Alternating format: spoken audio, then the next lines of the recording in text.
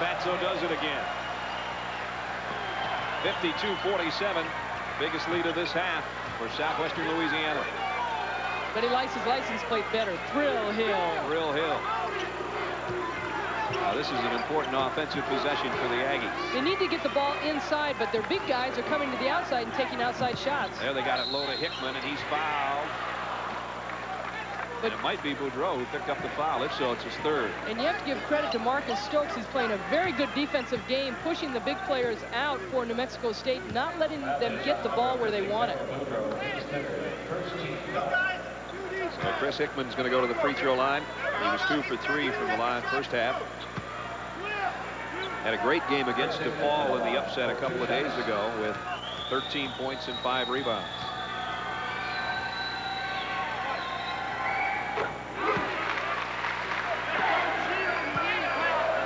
Hickman has started at center the last 8 games.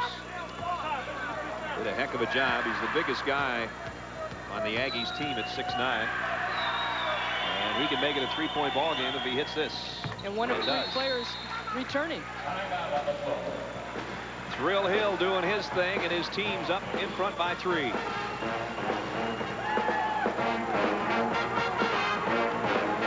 Ragin' Cajuns of Southwestern Louisiana lead the number 12 seeded New Mexico State Aggies 52-49. And with East Tennessee State in trouble against Michigan, one of these teams, it appears, will be the lowest seed to advance to the Sweet 16. And the winner of this one going to the Sweet 16 in Albuquerque. Todd Hill. He's been hot this half and got it.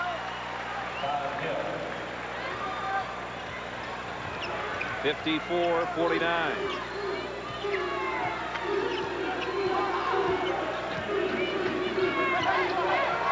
The Aggies of New Mexico State right now in need of a basket, trailing by 5, the largest margin for the Ragin' Cajuns of Southwestern Louisiana this half. Brad Nessler and Ann Myers in Tempe, Arizona with you, and boy, Eric Traylor picked a big time to bury that one. This is a game that seesawed back and forth from the beginning, Ann. It's been an up-tempo game by both teams. They've been running. Good ball movement. Turnovers have also been a key, and so have the 3-point shots, and one by Michael Allen. And there'll be a foul on Marcus Stokes.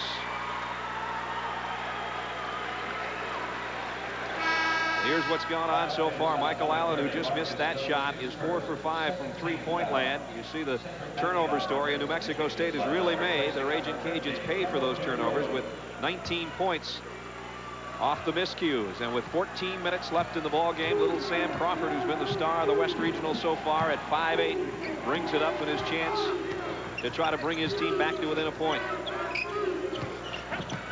Benjamin with a left hand doesn't get it. Ball loose. Last touch by Southwestern Louisiana. That's Dee Dee Crawford, Sam's wife.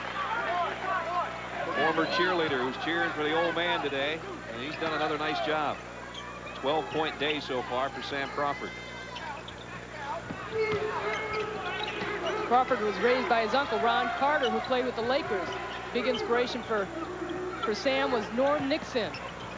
Inside, Reed had it blocked and got it back. Cliff Reed strong with a right hand. That's goaltending on Mackion. Cliff Reed has done a good job on the offensive boards for New Mexico State. They've struggled this game.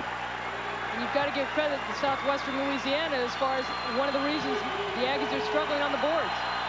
The crowd here has just loved the action from these two teams from the outset of this one, because neither is supposed to be in this game, having upset DePaul and Oklahoma respectively to get here. Oh, that's a great play by Chris Hickman. The ball is dribbled right into him. He grabs it away, and they're going to call a foul on him. Marty Fletcher. He's got 2 months left on his contract, and his wife Cynthia looking on. She is into the game as much as her husband, if not more so. I think she just let the ref have it there. It was a call for their team.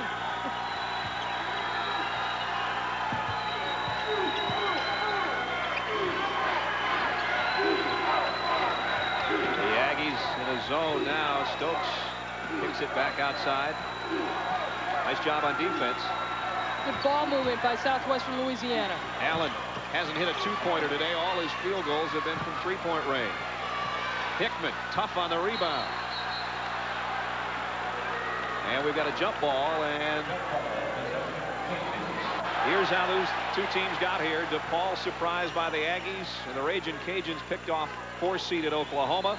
So one of them going to Albuquerque, and later we've got the top seed in the West, UCLA against Louisville, and that should be a great one as well.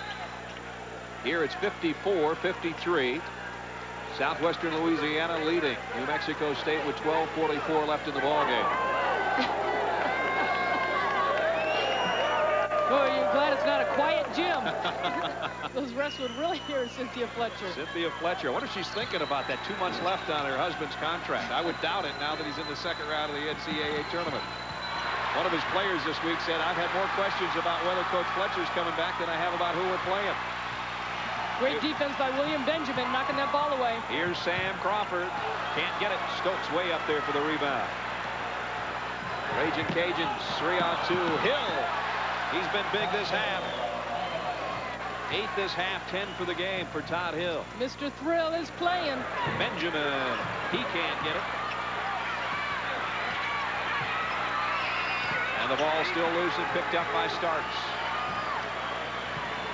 Neil McCarthy says that this team of New Mexico State has been a team of destiny, but the ball has not been falling their way. Sam Crawford at 5'8" went up against Todd Hill at 6'9", and Sam got the better of it. Neil McCarthy's Aggies trailing by 3 with 11:54 left in this one. Trip to the Sweet 16 in Albuquerque at stake. We'll see a little backcourt pressure coming up from the Raging Cajuns. You usually don't see that against this team because of the ball handling of Sam Crawford. Sam's going to take his time. He'll meet Michael Allen at midcourt. They trap Sam. Got it to Traylor. Crawford dishes. Thompson on the drive. No foul call, and Stokes comes up with a loose ball. We've got a Raging Cajun down as Todd Hill takes it the other way. Todd Hill with another one. Mackion is down. Cedric Mackion down, hurt after that collision inside with a no call. Todd Hill did a good job. I'm sorry, Thompson did a good job as far as New Mexico State going inside to try and create a foul. He's got 2 guys going up against him. Watch him go up. He pump fakes, brings it back down. There's some body contact. And Cedric Mackion goes down. We don't see where, though. Here's a good angle right here. You see Mackion from behind. He comes across. His ankle looks like it just gives out on him. Well, that's a tough no call, isn't it? Mackion's going to get up with a little hitch and a giddy up, but there's Vivian McCarthy, Neil McCarthy's wife, looking on. It's 58-53. And the Aggies of Neil McCarthy on the short end right now with 11:29 to play in the ball game. Todd Hill, who hit that last basket, 10 points this half, 12 for the game. He's 5 for 6 from the field this half after being a rather pathetic 1 for 9 in the first half. So he has really put his game together here when his team needs him the most. Sam Crawford up slowly, his team trailing by 5 points.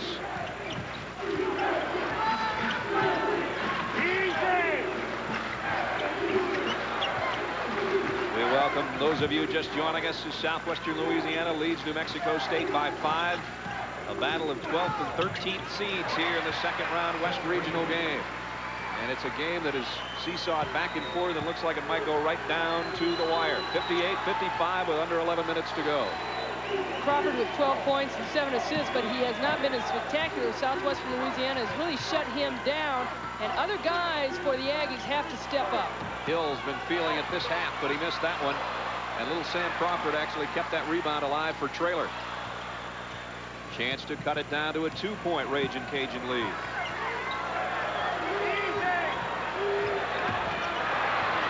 Traylor missed the 3. Traylor usually doesn't take a lot of threes. He's been cold so far throughout the West Regional.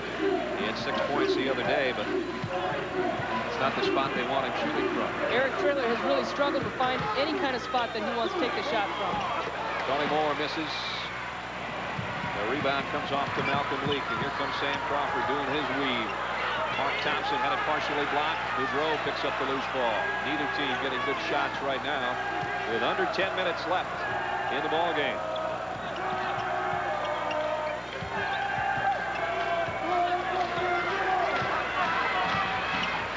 Moore tried to feed it inside, and Traylor got a hand on it. Defensively, the Aggies going into a man-to-man. They've been switching from the 2-3 matchup into the man-to-man. Reed trying to stay with Todd Hill, and Hill walked with it. Here's the lowest siege to make the Sweet 16. Cleveland State was a 14 seed back in '86 when they pulled some surprises.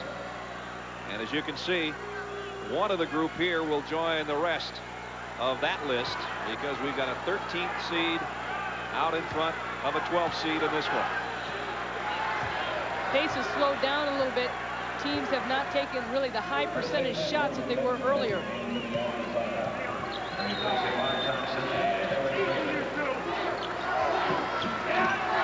Benjamin guarded by Tony Moore. The Aggies really struggling to get the ball inside of their big guys there. It finally goes to Hickman, but Hickman, nice fade. Big shot by Hickman because he did fade away from the basket. His biggest games of the year come at the biggest time of the year. Against DePaul, he had 13. Now he's got 8. And it's a one-point ball game.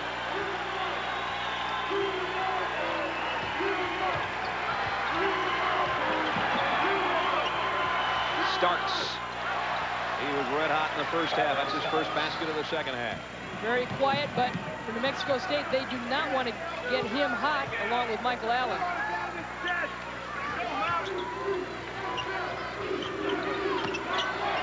Crawford looks inside of Hickman again. Aggies have really had trouble holding on to the basketball. It's just been fumbled out of their hands quite a few times. Crawford, 3. Starks got the weak side rebound. Tony Moore loads. Crawford on the run. He's got Reed out in front of him. Reed jams it.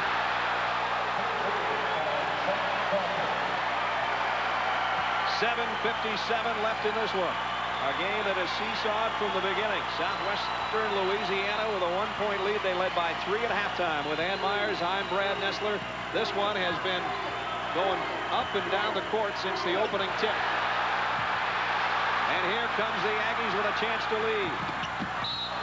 Nice job defensively by Tony Moore to break it up. Edie Crawford can't believe it. Neither can Neil McCarthy. 7:36 to go in the ball game. Sam Crawford doing his thing, dishing off to Cliff Reed to make it a 1-point game. On CBS. Southwestern Louisiana is led by as many as 5 this half. Their lead's been cut to 1. Sam Crawford with 12 points and 9 assists. The Aggies have really made it important that they score off the turnovers. But they are definitely having fun with this play from Crawford to Reed. They cut the lead to 1. And this was off a turnover, and that's how they keep staying in the game. And that's the kind of game that Reed likes. Sam Crawford, that was his 9th assist to go with his 12 points today. It's one of the most favorite things that Cliff Reed likes to do is dunk. And when you got a passer like that, it makes it easy. Allen working against Benjamin. Allen takes it all away and takes the shot himself.